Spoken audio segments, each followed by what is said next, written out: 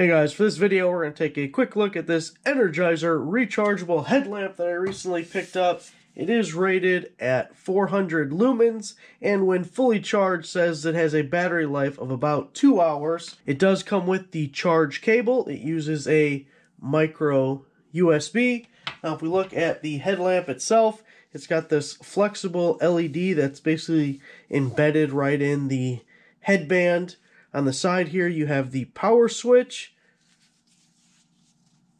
The back has a red LED light that comes on, and that's also where your charge port is underneath this little door. It is waterproof, so you can like wear it out in the rain or something, but I wouldn't go swimming with it. It ain't that kind of waterproof.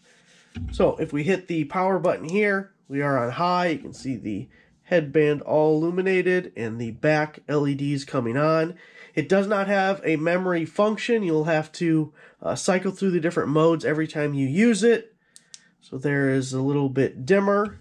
It's honestly, not that much of a difference from the first one. And then we have a flashing mode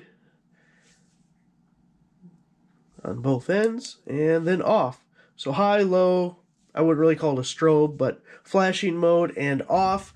The red will always be on with the front. You can't turn one or other off. But it would be good if you're, out walking along a road or biking or something to have a red light behind you to give people a heads up that, hey, there's a human here, don't hit me with your car. That's a good idea. I like that. And of course, the head strap itself is adjustable. So there it is. Quick look at the Energizer LED headlamp. Thanks for watching.